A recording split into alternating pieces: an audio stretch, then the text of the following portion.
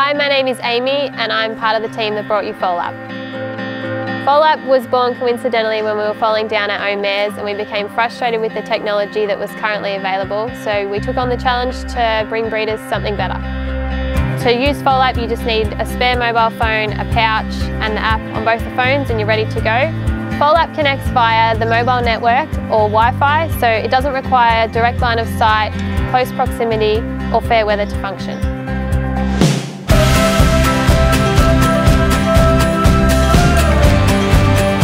We really wanted to put Foal App to the test, so we gave it to our vet Amanda to try out at her stock horse stud, and we're very excited that the first foal was born using Foal App monitoring.